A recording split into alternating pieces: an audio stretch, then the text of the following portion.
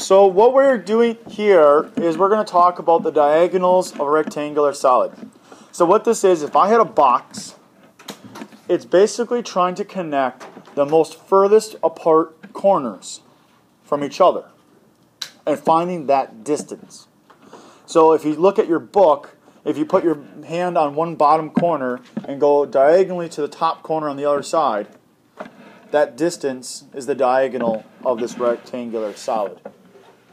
So that dotted line from B to H is what we're trying to find. Now, it's kind of nice when we're dealing with rectangular solids is that every angle in this object is a what? It's a right angle. So therefore, I think, could we possibly say if I started at B and followed the dotted line up to H and I went straight down, it would intersect that ground at a 90-degree angle, yes? And what we need to do then is run back to B. What is that? What does that form? It forms a right triangle. That right triangle is going to help us find the distance from B to H. Now notice that this particular solid tells us the side lengths, but it doesn't. It's weird. It tells us that we got a height of Z, we got a width of X, and a width and length of W, or not W, Y. So we have the three side lengths, or the three sizes you would need if you wanted to find the volume, right? Length, width, and height. That's X, Y, and Z. We're going to use those as our side lengths. Now what can we assume about X, Y, and Z when we're talking about a rectangular solid? Are they anywhere else? Like, is X anywhere else? Yes. How many other times? 4 times total, right? We got the A to D, E to H, and we have F to G. All of those are worth X, or X distance. That means Z is where? EF, DC, and HG. I would almost think that that would be very helpful because H to G is one of my legs of the right triangle, correct? So that means I know one of my legs of a right triangle. If I know one other of those pieces, I could then use Pythagorean's theorem and solve for the third one. Yes? Because we all know that A squared plus B squared equals C squared. We've been using that for a while. So I got Z, which is HG. Let's just maybe break that triangle out. I'm going to use purple because that's the color we're using. This would be B, H, and G, yes? And we said HG was a length of Z. Do we know from B to G? Where is B to G? On this whole entire solid thing, what is B to G? Where on the solid is it? On the floor, right? But what's so special about B to G? It's diagonal across the floor. Okay, we're going to use that in a little bit. It's the diagonal across the floor. Do we know the length of that? No, we actually don't. So can I call that something else? I'm just going to call that W for now. Is that okay? Just to throw another variable in there. Why not, huh? We don't know what W is right now. We know Z should be Z. But if I call it W in that triangle that I pulled out, can I call it W on the floor as well? So I'm going to go to that triangle and call it W down here. It's a little harder to see, I think. But That's a W. And I got to find B to H. I don't know. We got to figure that out. My last class, they wanted to call that Q. So this is Q. So I'm labeling my diagrams so that I can reference where things are. So the diagonal, the answer we want is Q. But we want Q in terms of the sides that we kind of know, which is X, Y, and Z. Not a W. So I got Q, it's got a Z, we're happy there, but there's a W we don't know. So if I wanted to actually try to solve this, could you guys agree that Q squared would equal W squared plus Z squared? Just using Pythagorean's theorem, right? Plugging in the sides. Or, to solve for Q itself, I would have to take the square root. You guys agree with this? Which means Q is equal to the square root of W squared plus Z squared. That's about as far as I can go because I don't know what W is. Maybe W is a number so that I can plug it in. Maybe it's something else. Oh, man. What do we know about W, though? We said it was the diagonal of the bottom. What else can we say? Where is W? It's on the bottom. Oh, there's also a right triangle on the bottom. Because wouldn't you agree that this corner down here, I don't know if you can see that red mark, right, see? There's a right triangle. So wait a minute. The triangle, I'll highlight in red, is there.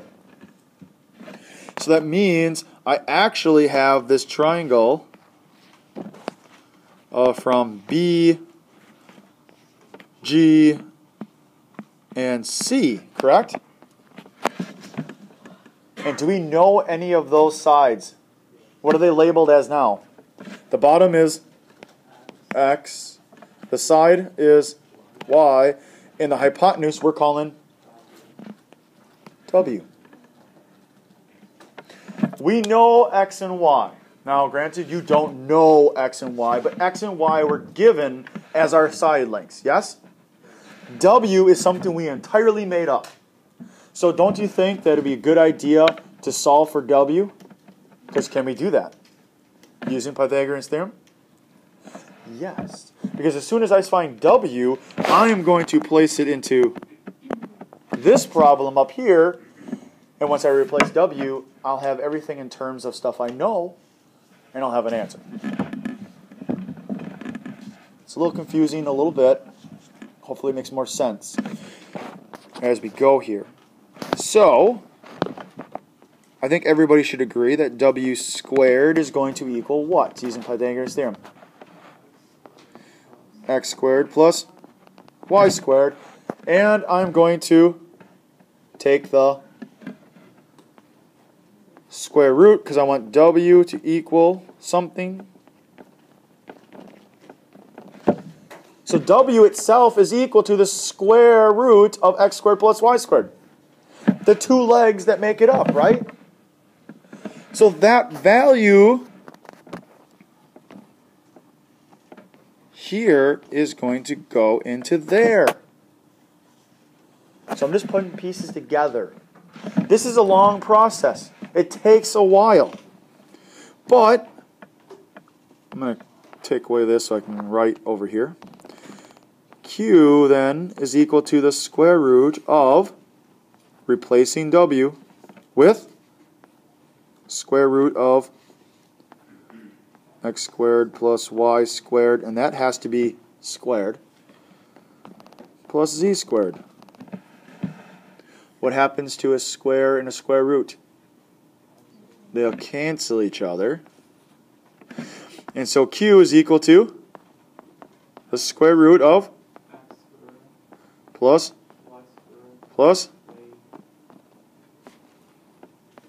Isn't that so much better? Wait a minute. So wait. We just created a formula. we could use that formula. So if I told you x, y, and z were like 2, 3, and 4 as side lengths of the solid, all you have to do is square them all, add them all together, take the square root, and you have an answer. You will know the distance from the furthest corners away from each other. Isn't that cool? Now, that formula I am perfectly fine using unless I ask you for the two-step process. Now, the two-step process was you had to find the diagonal of the bottom, which we call W, to use that W in the Pythagorean's theorem for the triangle that's standing up. Now, when it comes to a quiz and I ask you for the two-step process, I would do this long method with the numbers, not just x, y, and z that are here. Some of them will be numbers, some of them will be variables. But you can back yourself up or show that it does make sense or you're getting the right answer by taking those three sides, squaring them, taking the square root, and showing that they give you both the same answer.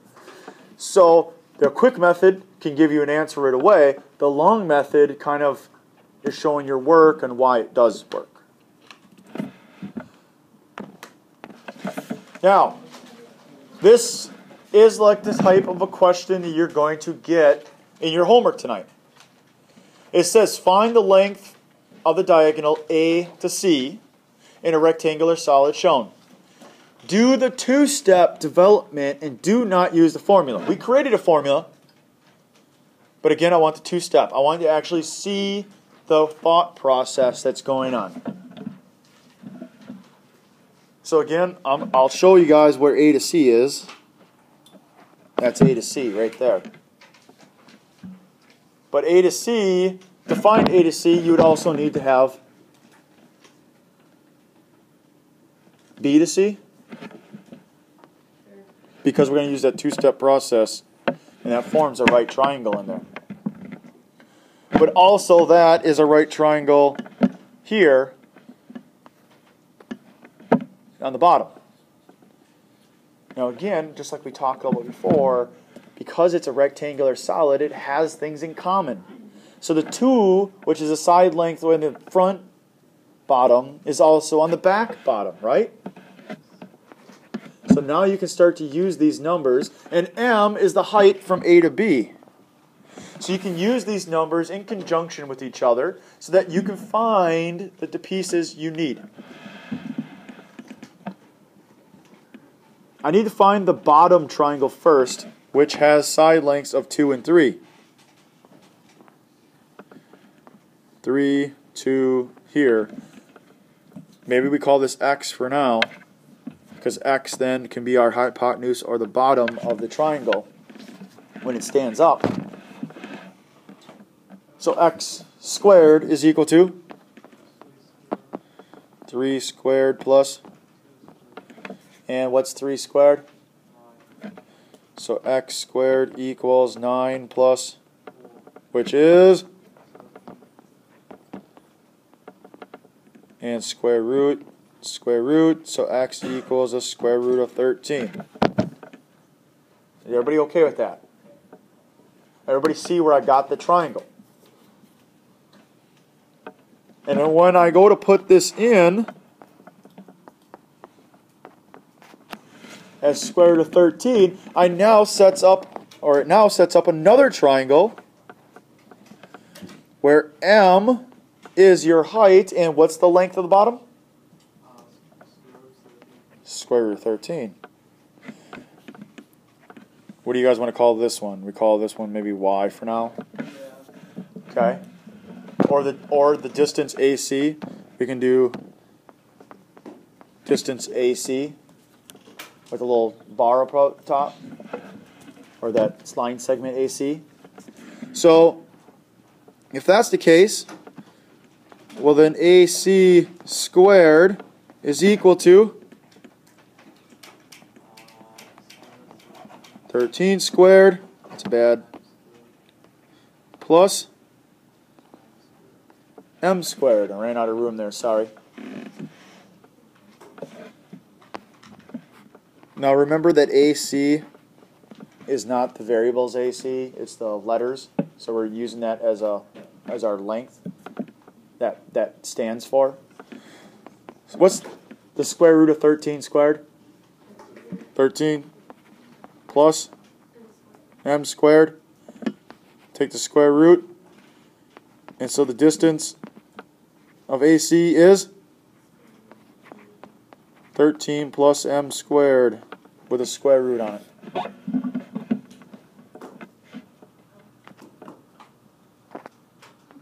But wait, for 3 easy payments, you can also then say, hey, there was an easier way to do this, obviously. It was to use the formula we just had, right? So that means that AC, that line segment, is just the square root of m squared plus 2 squared plus 3 squared.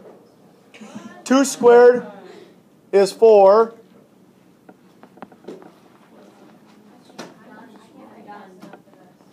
Plus 9, which equals? Where are you getting these numbers?